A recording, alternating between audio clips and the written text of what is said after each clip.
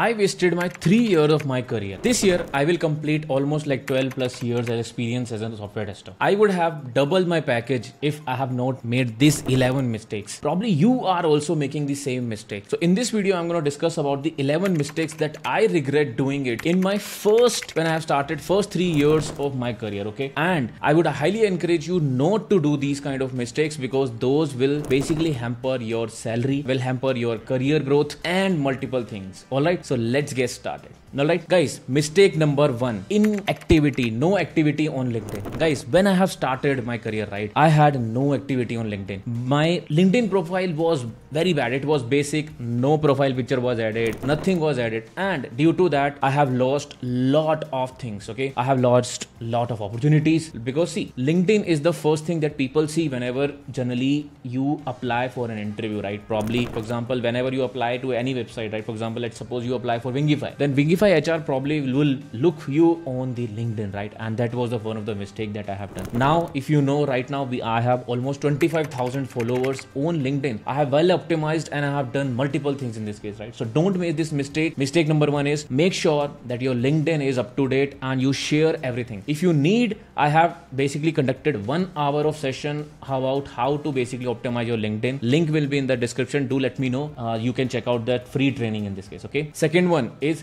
delay in the starting personal channels, right? Delay in the personal brand, what exactly means promote. See, in my first 3 years of experience, there are things that you need to do which are important. For example, you can start your blog, you can start your YouTube channel, you can start your Instagram, you can basically write something on the LinkedIn, right? Which are very, very important. Guys, trust me, this is one of the important learning I have seen. Whenever you have a personal brand, it basically helps you to get the job also. And this is one of the things that you have to do. If you are just starting out as a career, if you are a fresher, even if you have 3 years, 4 years experience or anything like this, in your right now, what you need to do immediately is to start creating a personal brand, which means sharing whatever you are learning. You can start a blog, you can start a simple blog, you can start a Medium blog, you can write on medium.com, you can basically write on Twitter, you can write on LinkedIn, you can write on any platform which you prefer. Guys, this is one of the most important thing. Create a personal brand. This is one of the mistakes that don't make this mistake.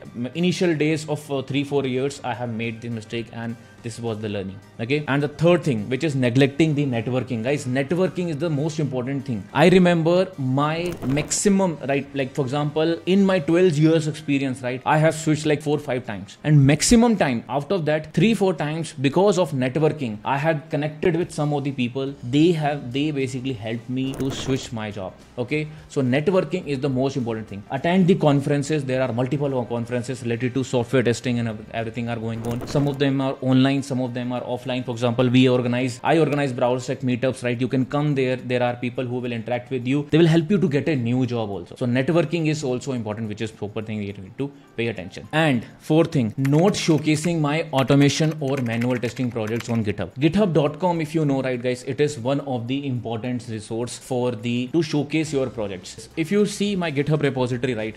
If you navigate to GitHub repository, let me show you.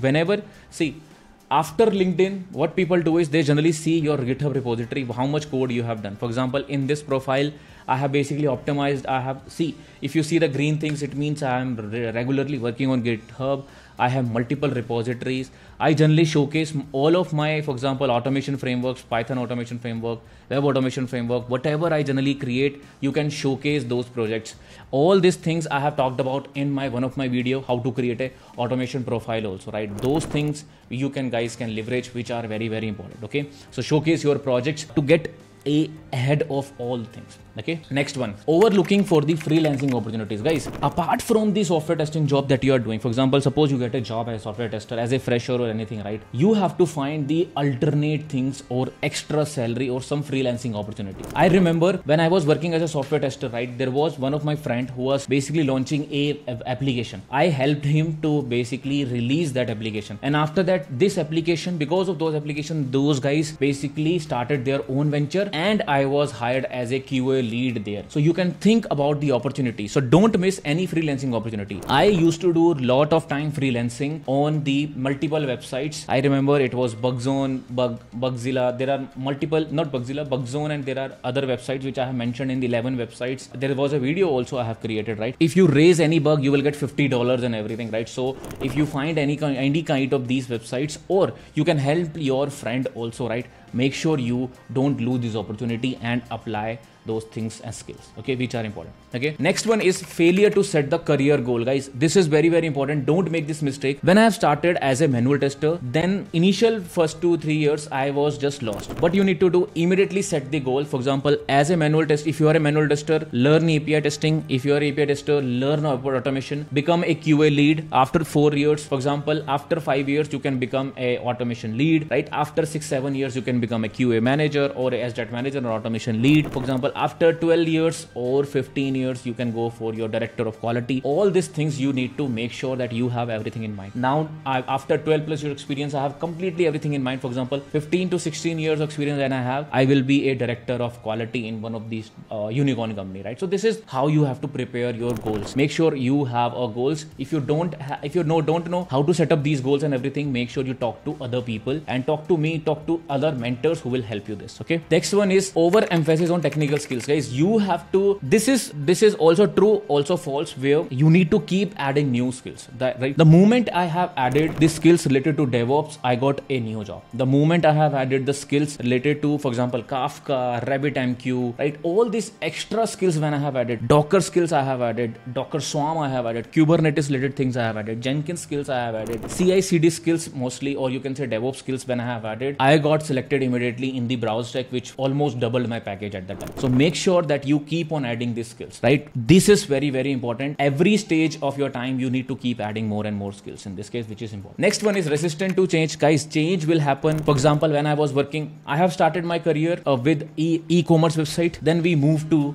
a mobile application domain. Then we moved to for example, some of the OS that we have launched, mobile OS in CrewEssence we have launched. After that, I moved to a web automation or a normal website, a SaaS project. Then we moved to another SaaS project, which is related to CRM and everything. One was related to customer relationship management. One was related to different thing, right? So there will be a changes in the project. You have to change, adapt, and you have to be flexible to basically resistant to change. Don't be like, okay, I will not learn this. I am an e-commerce website. I am an e-commerce expert. I will not move to mobile application. No, you have to change something. You have to adapt. This is very, very important, that I think. And the last one is roadmap for everything, guys. You should have roadmap for everything. For example, if you want to become a manual tester, automation, web, performance testing, security, anything you want to learn. For example, I have launched the Python automation blueprint batch, which is basically going to start. Make sure you check it out. A link in the description, right? If you want to learn Python, Java, anything, right? Make sure you follow the roadmaps, which are very, very important. Without roadmaps, nothing else will happen. You will not reach to anywhere. Roadmaps are way to go to learn any concepts. Okay, so this is very, very important. So these are the mistakes that you don't have to make, right? And this is what I regretted. I have basically talked about. I hope you have liked this video. Let me know which mistake in the initial career which you have made. Because of that, probably you have not doubled your salary, not got a decent company or something like this, right? Do let me know in the chat. Give this like. It is a genuine video where I have discussed about all the mistakes which I have done. Thank you for watching. I'll see you in the next video. Bye bye.